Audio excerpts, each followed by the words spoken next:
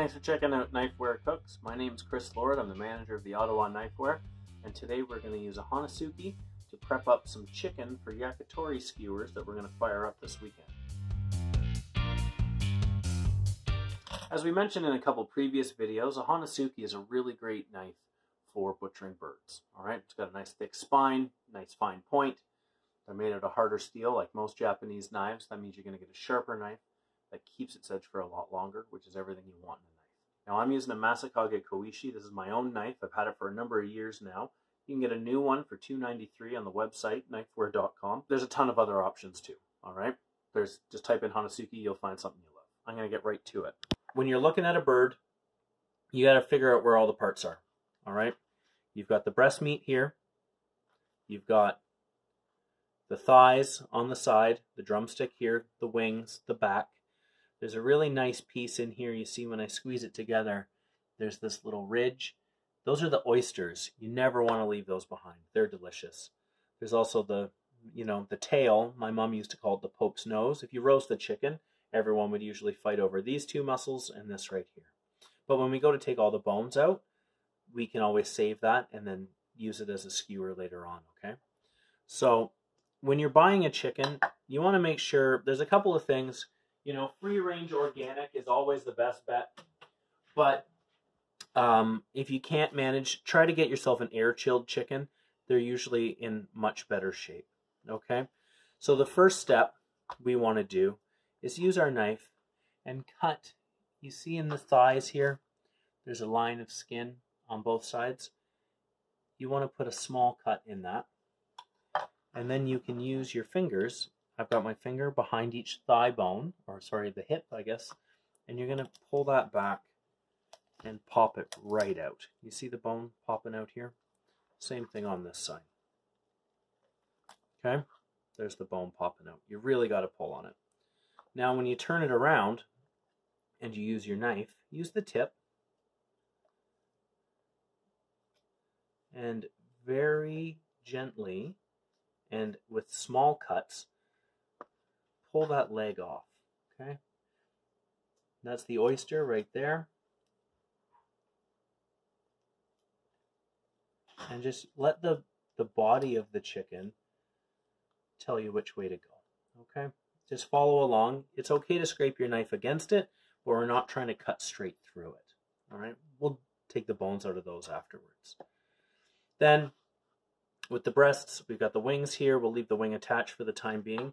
But if you look at this line here, that's the breastbone of the chicken.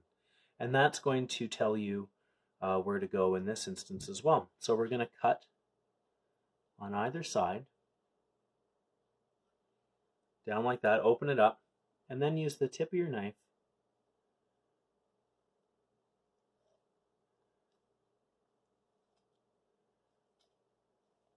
to just get everything off. You see how I grabbed that wing and pulled it back?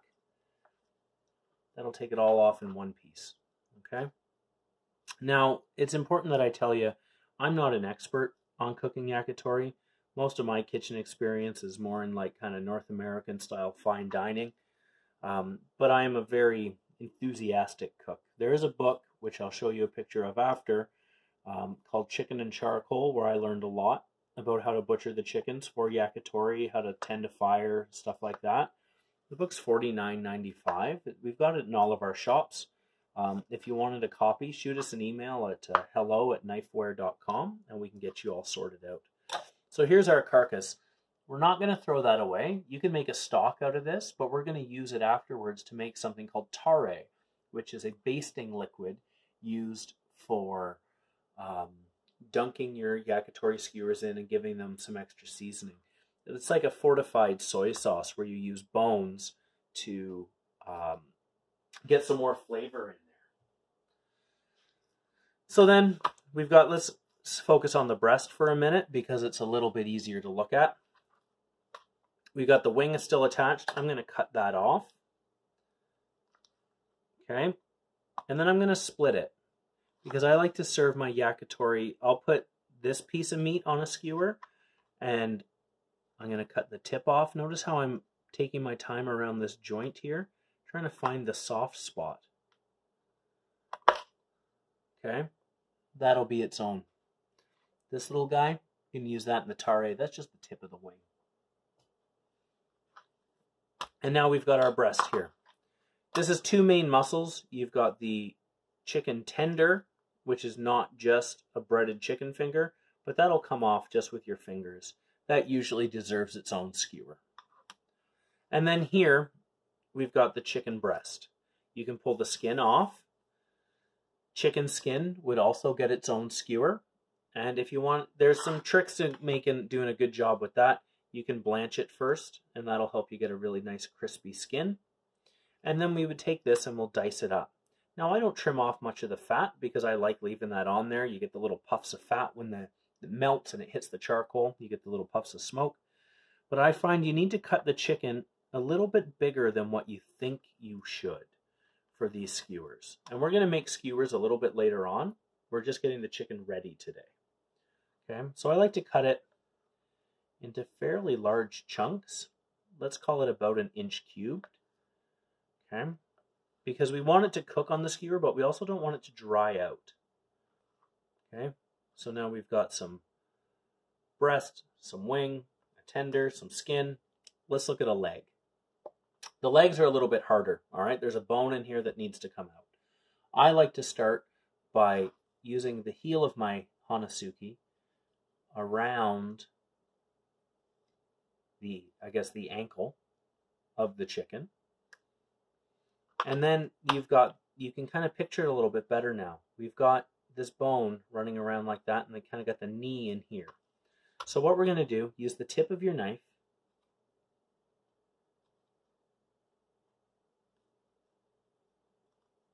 And I'm just using the tip to scrape the meat away from the bone.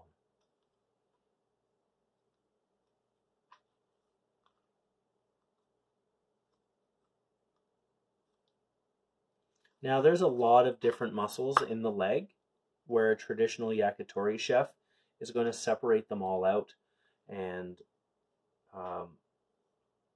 kind of put different muscles on different skewers. You'll also see when you're looking through a book like Chicken and Charcoal that there's a lot of parts available that we don't get in our birds because a lot of North Americans aren't too keen on eating all the guts and stuff. They don't want to look at the head. They don't want to eat the kidneys. They don't want any of that. So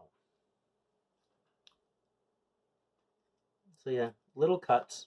I had an instructor when I was in culinary school who said you can always cut more off, but you can't put it back on. And now we've got a boneless leg. If you look at it now, it's facing you. This is the drumstick, and this is the thigh. So normally, one thing I like to do, I'll split it here between the two, and then I'll cut the leg into 2 pieces, and they'll each get their own skewer, like one big chunk.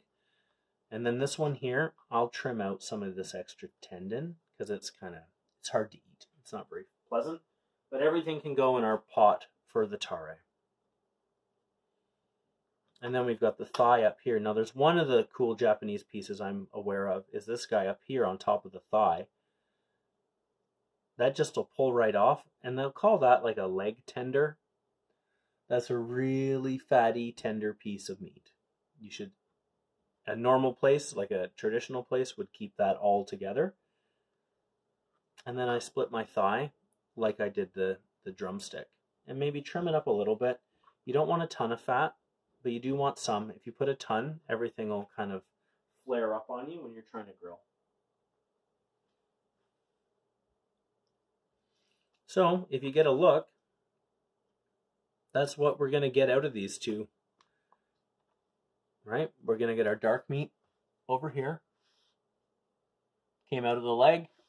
The breast makes a couple different piles. And then in a little bit, we're going to skewer them all up. And later on in the week, I'm going to show you how to cook them. Thanks for watching Knifewear Cooks. My name's Chris. Check out the website, www.knifewear.com. We've got yakitori grills, we got the skewers, the books, the knives, everything you need to have a go at this yourself. Talk to you soon.